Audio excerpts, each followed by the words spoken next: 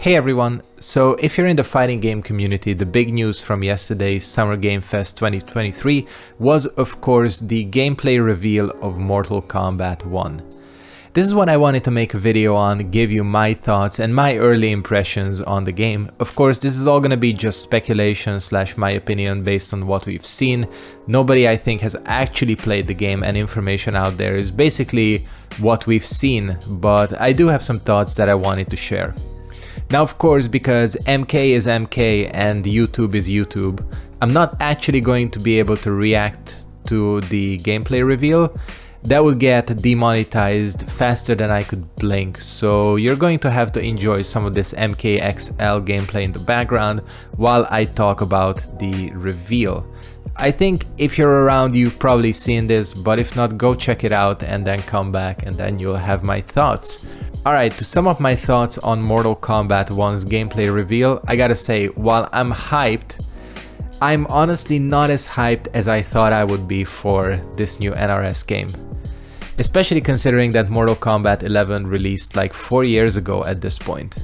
I don't know, maybe it's just because Street Fighter 6 released recently and it's as good as it is. It's an excellent game, but compared to what I've been playing and what I've been seeing from SF6, MK1 does look like it has a couple of weak points.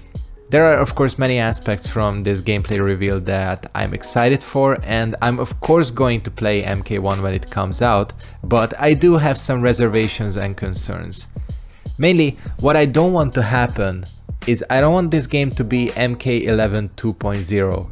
I'm hoping there is enough innovation and changes here to make this an actual fresh experience, and I hope there will be significant enough deviations from MK11 that it will feel like a new game.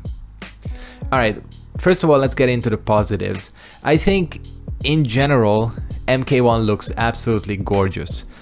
The biggest improvement has definitely been the stages. I actually thought that MK11's stages were kind of boring, and to some extent this extended to MKX as well.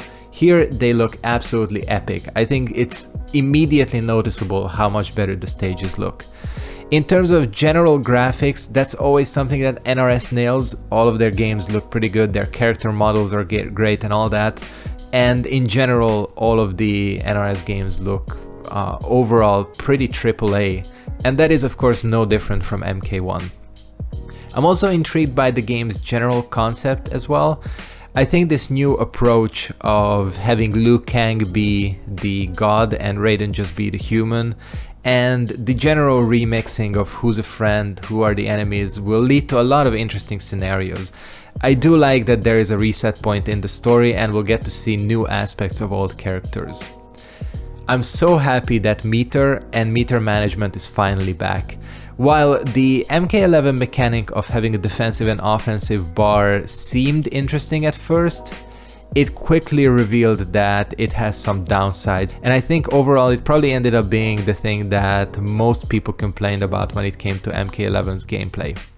It also looks like from the reveal that there is way more freedom in combos. Combos seem extended compared to how short they were in MK11, and it does actually look like you have some different approaches and different startups and all that, instead of having essentially 2 or 3 very short combos like you had in the previous game.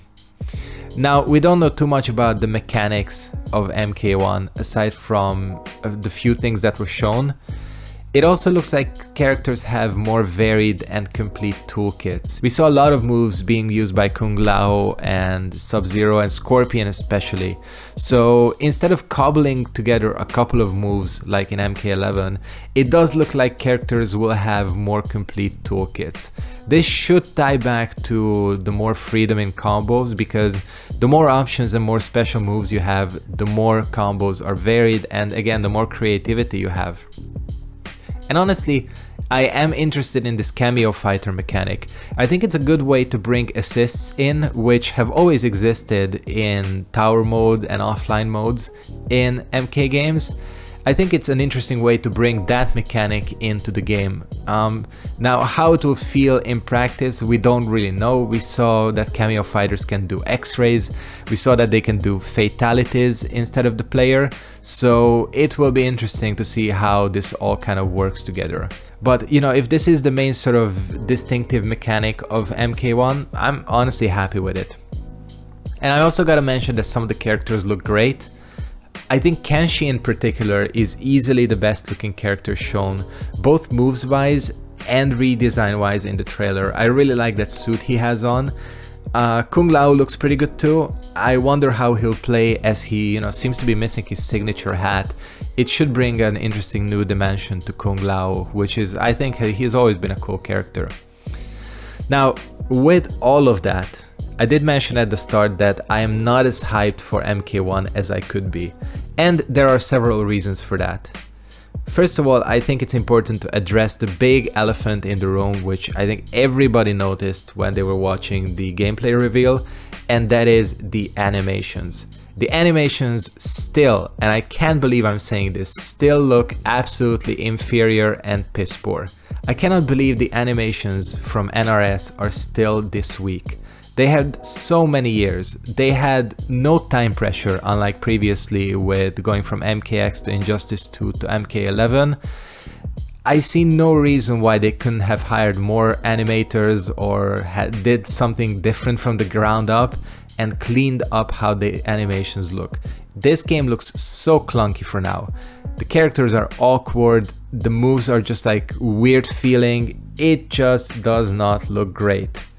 Also, I gotta mention that there were no pokes shown throughout the trailer, and I think there's a good reason for that, because MK and NRS pokes always look ridiculous and are always the stupidest part of the character's animation toolkit. Now, the weakness in animation is especially noticeable when you compare the gameplay reveal of MK1 to the recently released Street Fighter 6, which has fantastic animations, and also to any of the gameplay trailers for Tekken 8. Tekken 8 and Street Fighter 6 look next-gen animation-wise. MK1 looks like it's still stuck in the past, or some of the animations look like they're from a King of Fighters game, which is like a AA game at best. I don't know, it's really jarring and really noticeable, and again, that was my big hope that the animations would finally be improved, and it didn't happen. With that, one of the things I also noticed, and this ties to the animations in the gameplay reveal, is that the game still seems to lack impact. This has been an issue with NRS titles, I think, since Injustice 2, that a lot of even the big heavy-hitting moves simply lack impact. I mean, just as an example, take a look at when you get an EX SPD from Zangief in Street Fighter 6. The impact and weight of that move is conveyed beautifully, both in the sound design, the animation, and also the way the camera moves. A lot of the newer fighters have a lot of impact and weight behind them. Tekken 8 is also the same way.